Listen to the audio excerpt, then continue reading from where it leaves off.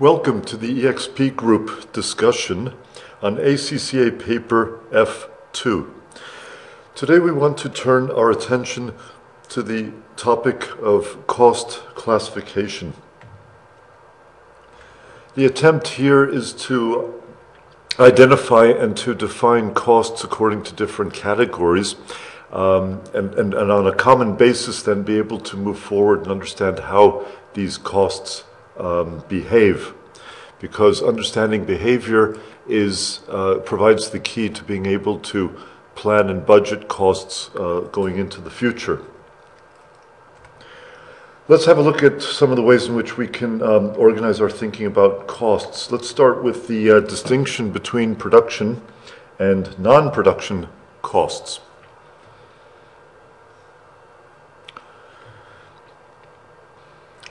Now keep in mind that the production costs we're talking about are all costs connected to the production of goods, both direct and indirect.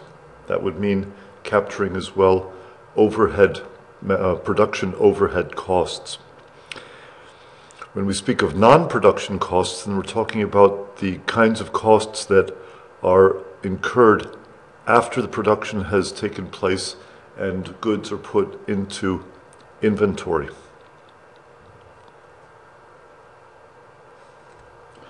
Now, costs can also be broken down into their direct and indirect groupings. Direct costs, as we say, costs that are directly attributable to a product.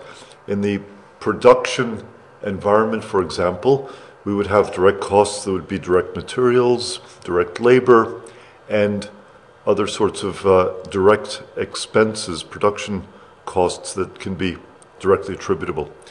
In distinction to direct costs would be indirect costs, anything else that can't be directly attributable. How's that for a negative definition, if you will?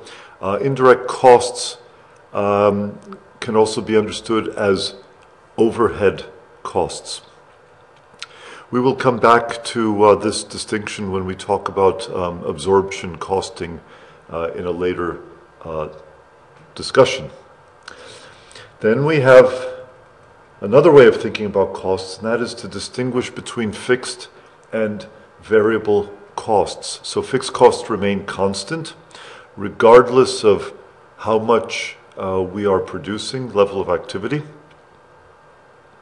And variable costs are those costs which change in proportion with the amount of output. Now, again, these groupings, fixed and variable, are sort of pure cases, and the candidate will be well aware that many costs tend to have a hybrid nature, something we would call mixed costs. And mixed costs are costs that contain both a fixed and a variable element. As a simple example, my telephone bill has a fixed monthly charge to it, which is not connected to the volume of usage. And in addition, I have a variable cost element which varies with the number of telephone calls that I make. Another cost category, or another way in which we can think of costs, is step costs. That means costs that remain fixed over a period, over a range of activity level, remain constant, and then they jump up to a new fixed level if certain investments are made, for example, to increase the capacity of the production. Another type of step cost would be, which is typically cited, would be supervisors' salaries. If we have one supervisor who's looking after 5 or 6 workers in road construction, for example, then that's a fixed cost up to a point. When we expand the business now and we have 10 or more workers who are actually out working on projects, then we may find that we have to increase the number of supervisors to maintain roughly the proportion of workers to supervisor, and therefore our supervisor's costs will go up in one step to cover the cost of a second supervisor, and again that will remain fixed going forward for a given range of activity. Now again, one wishes to remind the candidate in this paper that very few costs fall into pure categories. Here in the world is much more complicated. So this is just a conceptual way of thinking about these costs, seeing how we can organize our the way in which we categorize them with a view to being able to anticipate and plan for how costs will behave depending on how we structure our business and what level of output we wish to pursue. Thank you. Now, as a short appendix to our discussion of cost classifications, let's just take a numerical example in connection with mixed costs. And suppose we have the following situation. Suppose we had at different output levels ranging from 1,000 units to 1,600 units, associated dollar costs ranging from $250,000 to $370,000.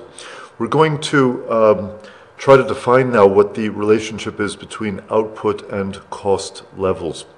The way we could do this is to take the maximum and the minimum cost levels. That would be here and here, 370,000 less 250,000.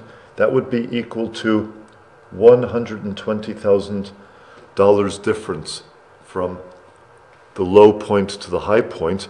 And this would be associated with a range, an interval equal to 1,600 units minus 1,000 units, or 600 units. In other words, what we could do is say $120,000 costs go up by $120,000 over a range of 600 units, which means that we effectively can calculate a cost of $200 per unit. This is known as the variable cost element in the cost relationship here, the output cost relationship.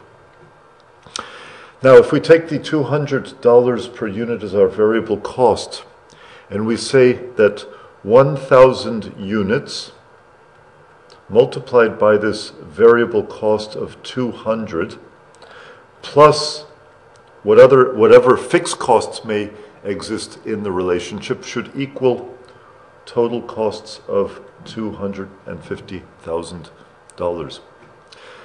The algebra tells us that the fixed cost element is therefore equal to $250,000 minus the variables, 200,000, or $50,000.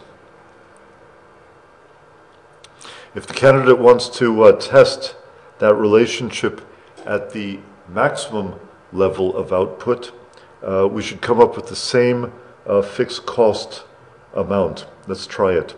1,600 units of output times the same variable cost per unit, $200, plus the fixed costs should equal $370,000. If we solve for the fixed cost in the second equation, we come out with 50,000 again. So now we know that the fixed cost really is 50,000 in both cases. So now what we have done is we have applied the so-called high-low method.